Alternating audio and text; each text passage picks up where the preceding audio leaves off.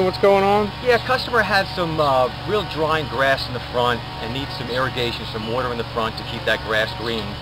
So we're putting in 8 sprinkler heads on 2 different zones.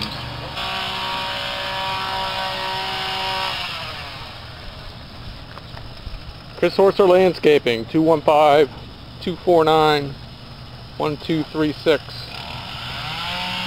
Property in Bucks County, Pennsylvania, where our crew is in the process of installing a lawn irrigation system.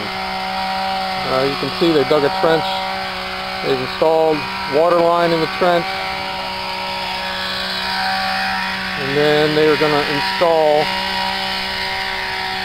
sprinkler heads, which looks something like this. And they'll be able to water the lawn, have a nice lush green lawn. 215-249-1236.